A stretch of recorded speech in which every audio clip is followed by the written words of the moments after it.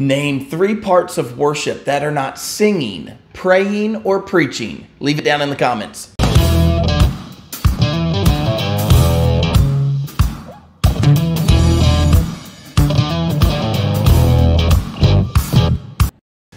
Welcome to The Whole Truth, everyone, where I am taking you through the entire Bible, from Genesis all the way to Revelation, without skipping anything. If that sounds good to you, make sure to reach down and hit the little subscribe button below. But more importantly, open up your Bible to Exodus chapter 35. That is, unless you're listening on the new podcast and driving. No opening up your Bibles if you're driving right now. That would be unsafe. Everybody else, I want you to open up your Bibles to Exodus chapter 35 as we talk about 3 parts of worship that aren't preaching, praying, and singing. Preaching, praying, and singing are wonderful parts of worship that we do in church every Sunday, but they're not the only parts of worship. We can worship God in other ways, and I'm going to show you 3 of those out of Exodus chapter 35. Let's start with the first few verses. Then Moses gathered all the congregation of the children of Israel together and said to them, "These are the words which the Lord has commanded you to do. Work shall be done for 6 days, but the 7th day shall be a holy day for you, a Sabbath of rest to the Lord. Whoever does any work on it shall be put to death. You shall kindle no fire throughout your dwellings on the Sabbath day." Now, this is a repeated commandment. Moses is telling the Israelite people a commandment that they've already heard before, that they're supposed to work for 6 days but take the 7th day off. Now, number one, the reason they do that is because we've seen that example from God. But also, they're supposed to do that because the Israelite people are following the law as a great typology of Jesus, who from their perspective was yet to come. Jesus, who was to come, would fulfill. The Messiah was going to come, and he would fulfill the law. And so we would one day have this Messiah where we would find our rest. And by the way, Messiah has come. His name is Jesus. And he came, the Son of God, who never sinned, died on a cross for our sins, and then rose again 3 days later and has offered us new life. And if you put your faith in him, then what he offers you is rest. Rest from the law. Rest from your work. Rest from your sin. Freedom from your sin. He has offered to you salvation. You see, these acts of worship that we're going to talk about do not make for salvation. Salvation is found by putting your faith in Jesus. Will you rest in that? Or will you still hold on to something that you've done? You see, what we do is we want something. I want something I can grab a hold of. That's salvation, right? Like, give me a prayer to pray, a thing to do, something to repent of. I want something that's tangible, that I can hold on to and say, look, I did this. But truthfully, salvation has nothing to do with you and everything to do with him.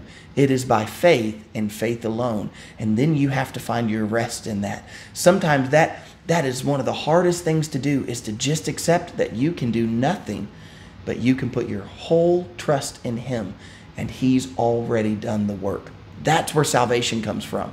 So let me just flip that around and say it this way. You could do all of these acts of worship that I'm about to talk about. That won't make you a Christian. That won't mean you're saved. That won't mean you're going to heaven if you want to say it that way. That's not what it means.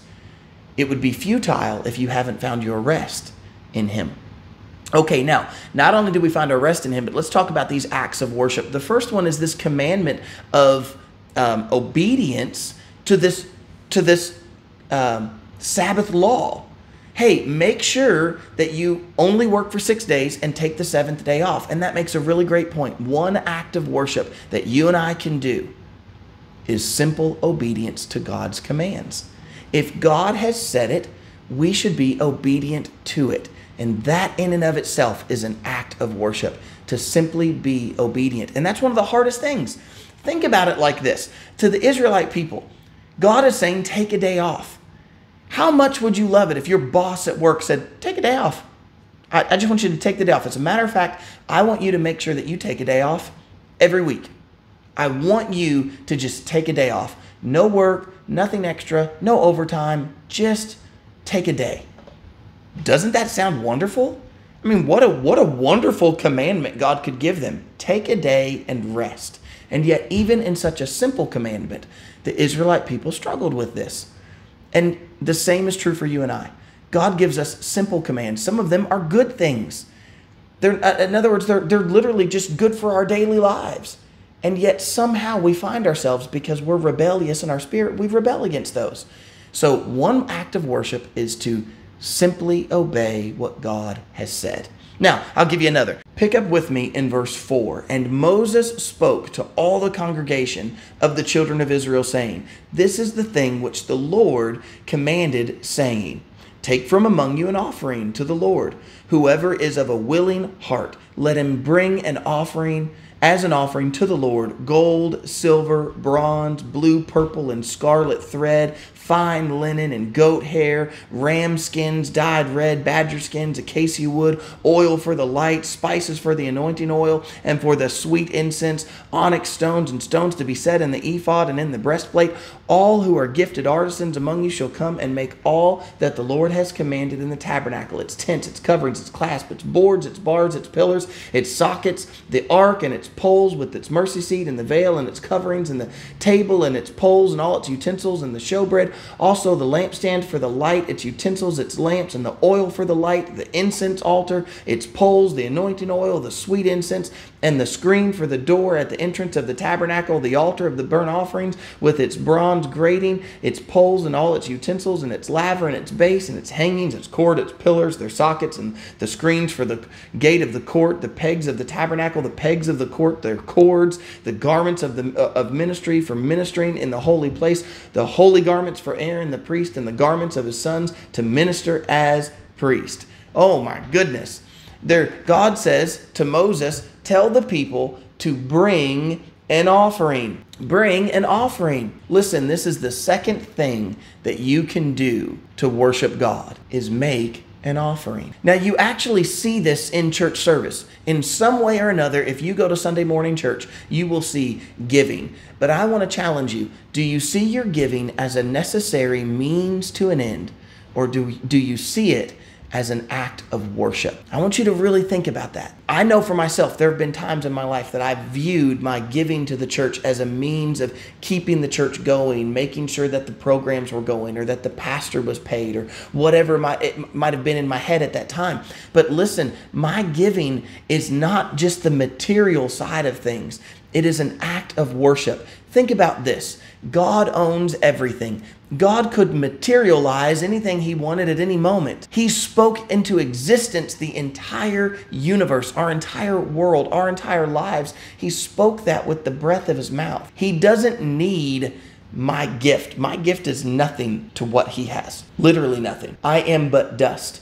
What can I offer him? So why would God, who could speak anything he wanted into existence? I mean, imagine right now if you had a genie in a bottle and you could wish anything into existence, even if it was just 3 things. There's entire movies and stories based on that idea, that if you had 3 wishes, how much you could actually accumulate and you could do with even just those 3 things that you could just materialize. God could materialize anything he wanted, because genies aren't real, but he is. He could make whatever he wanted, but he has chosen to include you in his kingdom work by allowing you the chance to make an offering to him, to give to him. Now, you can do that in church, but you can do that in other ways as well. You can give to him. Is your giving an act of worship? Are you following him? Are you worshiping him and giving to him? Is that your mindset? Because that's what he really wants. So we've got simple obedience, your offering. Let's do one more. We actually already read it. What we see is that there's all of these people who are skilled artisans. They are skilled in the work, and they're going to build the tabernacle. And so God tells them, make sure that you all do the work. If you're one of these skilled people, one of these skilled artisans, make sure that you do the work. Let's read it. Let's read the last part of the chapter and see it for ourselves.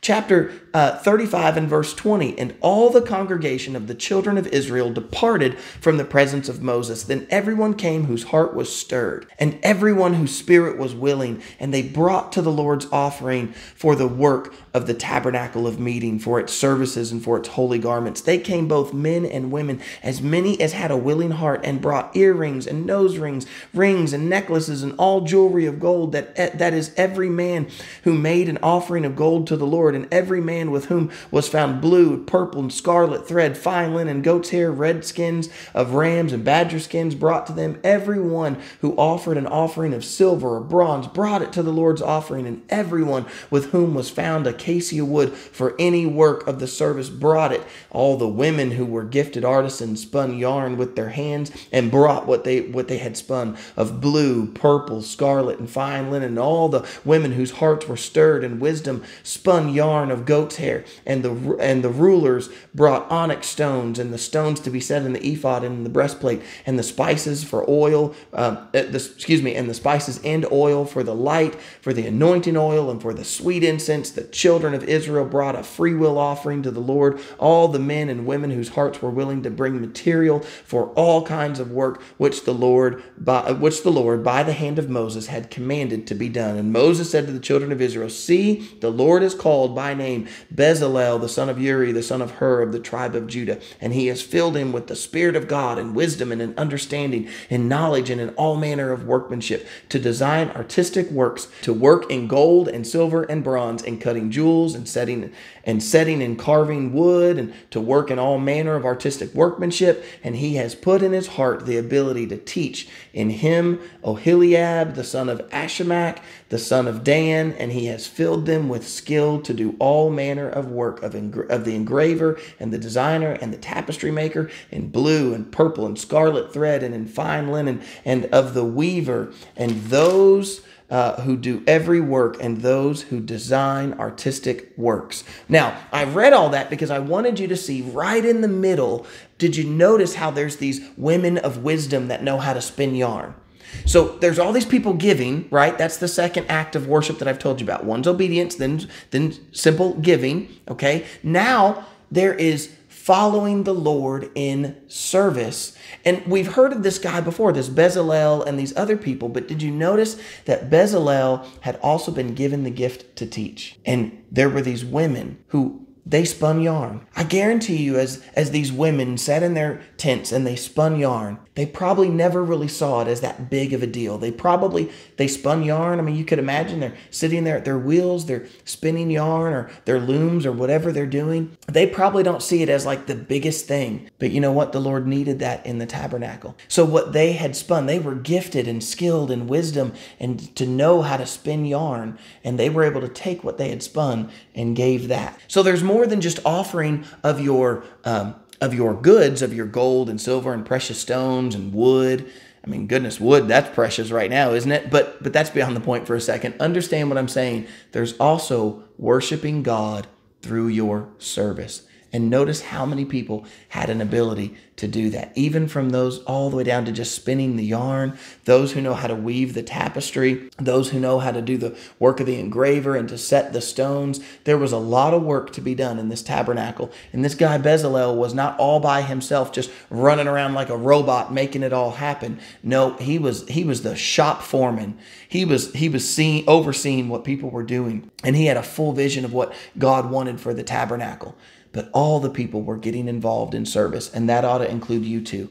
If you're part of the kingdom of God, if you've put your faith in him and you found rest in Jesus, that's great. Rest in him. And now that you're rested, it's time to get up and get to work. There's service to be done. God has set in the church all kinds of people, apostles and teachers and preachers. Some are gifted in administrations and some are gifted in love. The Bible actually says that. Whatever your gift is and whatever your skill is, serve the Lord with it. That is an act of worship when you serve him. And remember, that ought to be done with a willing heart. I hope that you guys have enjoyed today's video, and I'll see you tomorrow as we get into Exodus chapter 36. See you then.